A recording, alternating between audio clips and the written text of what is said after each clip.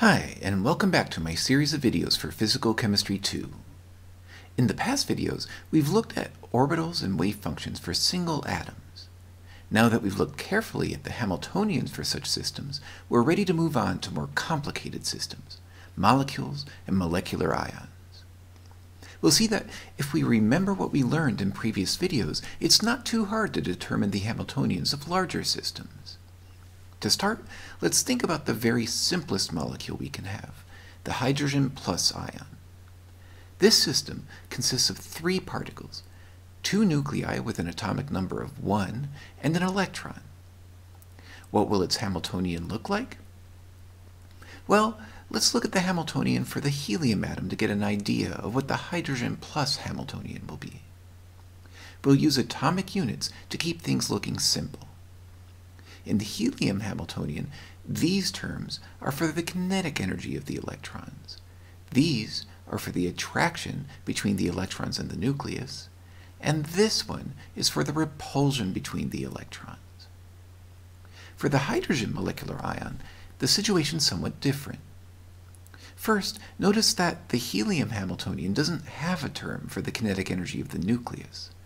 That's because we defined the coordinate system so that the nucleus was always at the origin. But now that we have a system with two nuclei, we can't do that anymore. For that reason, we'll have to have kinetic energy terms for the nuclei. Notice what we have here. These look just like the term we had for the electron kinetic energy in the helium Hamiltonian, except that we have the mass of each hydrogen nucleus in the denominator, where the subscript shows us which of the two hydrogens, A or B, the term is for. Actually, the term in the helium Hamiltonian also has the mass in the denominator, but you might remember that the mass of an electron is 1 in atomic units, so it dropped out. Anyway, next we need a term for the kinetic energy of the electron. That'll look just like the one in the helium Hamiltonian, except this time we don't need a subscript on it because there's only one electron in this system. Next, we need terms for the attraction between the electron and the nuclei. There are two nuclei, so there are two terms. In the denominator is the distance between the electron and the nucleus, either nucleus A or nucleus B. Finally, we need a term for the repulsion between the nuclei. Notice we're using a lowercase r for the distances that involve an electron, and a capital R for distances that only involve nuclei. That gives us a nice way to distinguish which particles the R refers to. Also, notice that all the terms begin with a minus sign except for the last one. That's because repulsions always increase the energy of a system, while attractions and kinetic energy always decrease it. Anyway, let's think about this Hamiltonian. It's the largest one we've had yet. 6 terms, and this is the simplest molecule we could ever have, so other molecules will have even more complex Hamiltonians. Fortunately, there's a very common approximation we can make that'll make this Hamiltonian and all the other ones a little bit simpler. Here's how it works. Think about the particles that are in this system. There's an electron and 2 nuclei. The nuclei are made of protons, and in larger atoms the nuclei would contain several protons and neutrons. As you might know, a proton is about 1,836 times heavier than an electron. What does that mean for the Hamiltonian? Well, it means that the electron can move much faster than a nucleus. In fact, in comparison to an electron, a nucleus is essentially motionless. But wait, that means that the kinetic energy of a nucleus is nearly 0. That means we can drop those terms out of our Hamiltonian. That's true for every Hamiltonian for a system with more than one nucleus. We usually drop out the kinetic energy terms for the nuclei because the kinetic energy is so much smaller than it is for the electron. That's known as the Born-Oppenheimer approximation, named after the German physicist Max Born and the American physicist Robert Oppenheimer. Both of those scientists have really interesting stories. Max Born received the Nobel Prize for his work in quantum mechanics, and many of his students went on to make important contributions to physics, including Robert Oppenheimer, who we'll talk about in a moment. But when the Nazi Party came to power in Germany, Born lost his university position because he was Jewish. Eventually, he had to flee the country with his wife, and he settled in England where he taught at Cambridge University. Meanwhile, Robert Oppenheimer's life was just as dramatic. He struggled with illness throughout his life, including tuberculosis and colitis, and he often became so engrossed in his scientific work that he would neglect to eat for so long that he'd sometimes become malnourished. On top of that, he was a chain smoker, and he suffered from long bouts of depression. But despite all that, he accomplished some of the greatest work in physics ever done in the United States. He worked with Max Born in the field of quantum mechanics, including the approximation that bears his name. And he was a crucial member of the Manhattan Project that developed the first atomic weapons. But once he realized how destructive atomic weapons are, he carried a deep sense of regret and guilt for the rest of his life. So after World War II, he was vocal in his opposition to the development of thermonuclear weapons, and that caused the House Un-American Activities Commission to investigate him, which eventually led him to be dismissed from his government-related positions. Anyway, now that we've applied the Born-Oppenheimer approximation, we have a somewhat simpler Hamiltonian, which we can now use in the Hartree-Fock method, or perturbation theory, to get the approximate energy and wave function of the system, as we saw in the previous video. That takes care of the H2 plus ion. But as you might guess, most systems are more complex than that. Let's try a slightly more complicated one, the hydrogen molecule, H2. The Hamiltonian for this system is very similar to the one for the H2 plus ion. There are two hydrogen nuclei, so there are two kinetic energy terms for the nuclei. There are also two electrons, so there are two kinetic energy terms for those. Next are terms for the attractions between the nuclei and the electrons. Since there are two of each, there are a total of 4 terms. Notice that the subscripts on R tell us which electron in a nucleus the term accounts for. Finally, there's a term for the repulsion between the two nuclei, and another for the repulsion between the two electrons. Again, the subscript on R tells us which particles the term accounts for. Just as in the previous example, we can apply the Born-Oppenheimer approximation, which eliminates the terms for the kinetic energy of the nuclei. What we're left with is a Hamiltonian that has 8 terms. You can see that the Hamiltonian will have lots of terms for systems that contain larger atoms or many different nuclei. For example, suppose we were looking at benzene. Benzene contains 12 atoms, 6 carbons, and 6 hydrogens.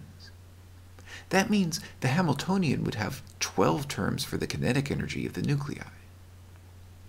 Those will drop out if we apply the Born-Oppenheimer approximation, but meanwhile there would be 42 terms for the kinetic energies of the electrons, because that's how many electrons a benzene molecule has. The number of attraction terms between the electrons and nuclei is truly massive. Each of the 42 electrons is attracted to each of the 12 nuclei, for a total of 504 terms. Meanwhile, each of the nuclei is repulsed by each of the other nuclei, for a total of 66 repulsion terms. And finally, each of the 42 electrons is repulsed by all the others. That gives us a total of 861 repulsion terms for the electrons. For a grand total, that gives us 1,473 terms in the Hamiltonian for benzene. Luckily, there are all kinds of shortcuts we can take that allows a computer to solve the calculation using the Hartree-Fock method very quickly for a molecule like benzene. But it would be a really difficult task for a human being to perform them with a pen and paper. One thing that's important to point out is that in the attraction and repulsion terms, the numerator contains the atomic number of the nucleus that's involved. So unlike the case for the hydrogen molecule and the H2 plus ion, the numerators of the potential energy terms won't all be 1. But molecules like the ones we've been looking at present another difficulty you might already have thought of. Let's look at the Hamiltonian for the H2 plus ion again.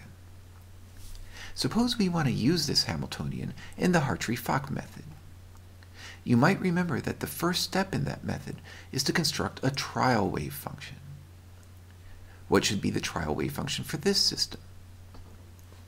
You might recall that in a previous video, we just made a product of hydrogen wave functions, Slater-type orbitals, or sums of Gaussians. Each of those possible trial wave functions looks somewhat like an orbital of a hydrogen atom. For example, here's a trial wave function for a carbon atom, similar to a 2px orbital. This type of orbital is known as an atomic orbital. But what about a system like our H2 plus ion? Well, when we combine atoms to form a molecule, the resulting wave function can be approximated by combining the atomic orbitals. This results in new and often very complicated shapes. The resulting overall wave function is called a molecular orbital, or MO. An important thing to keep in mind about MOs is that, unlike the wave functions we've looked at up to now, MOs are usually spread out over several atoms, not just one, because they're made up of atomic orbitals that were originally on individual atoms. So, how do we get the equation for the trial wave function that the MO represents? The usual approximation we make is that an MO is just a linear combination of atomic orbitals. In other words, we get the MO by adding or subtracting atomic orbitals representing each of the atoms in the molecule. For example, H2 plus contains 1 electron. If the atoms were separate instead of bonded together, and the electron was in the ground state, the electron would be in the 1s orbital of either nucleus A or nucleus B. When we join the two atoms into the H2 plus ion, the 1s orbitals are combined to form a molecular orbital. As I mentioned earlier, we combine the orbitals by either adding or subtracting them. In other words, we form a linear combination of atomic orbitals, or LCAO.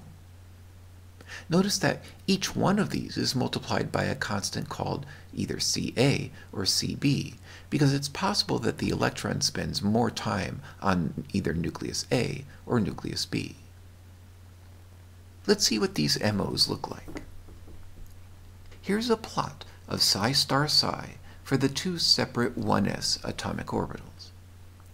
In this plot, we're imagining that the two atoms are separate. That is, they're not actually bonded together. It's as though each atom was invisible to the other one. One of the nuclei is located here at x equals 0, and the other one is centered here. Now let's imagine that the two atoms can suddenly see each other, so the atomic orbitals will combine to form a molecular orbital. What will that look like? Here's what we get. Remember, we combine the two atomic orbitals by either taking the sum or the difference. The green curve represents the sum.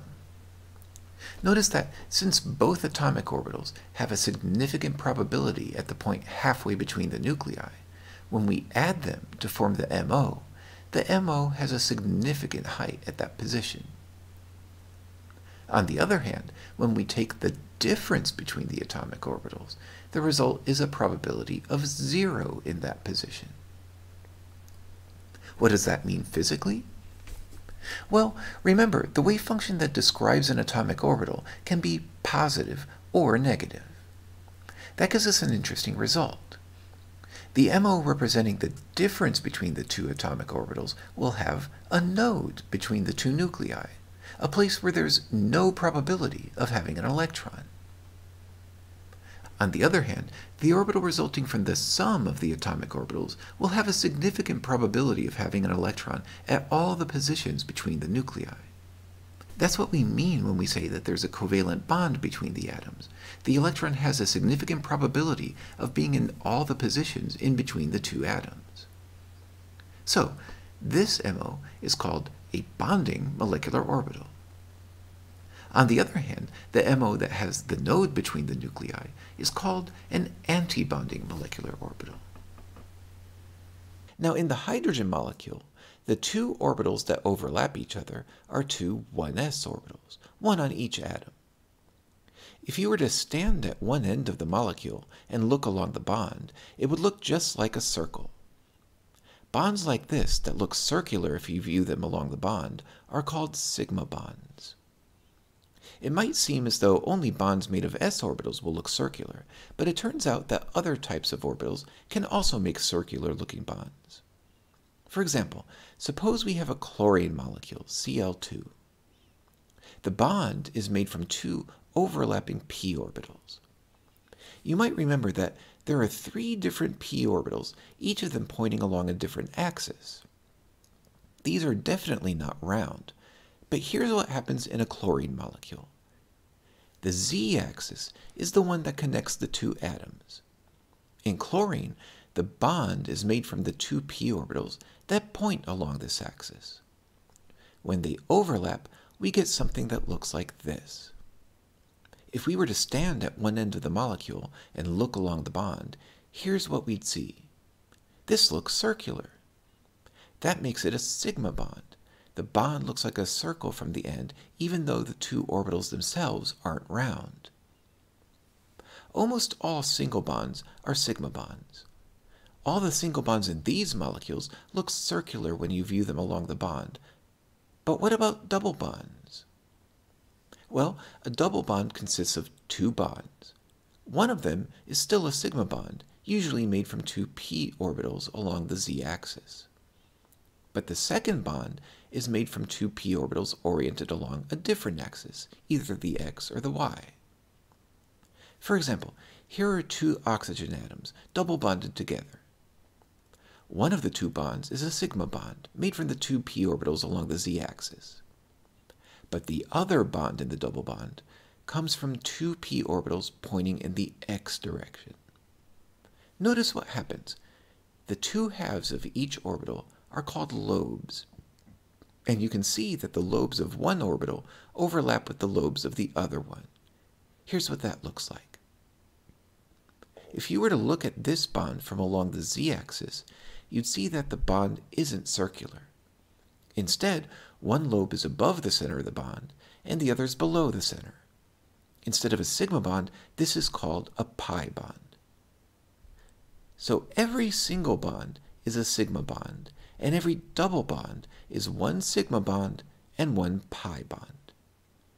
What about a triple bond, like the one in a nitrogen molecule? In a triple bond, there are a total of 3 bonds.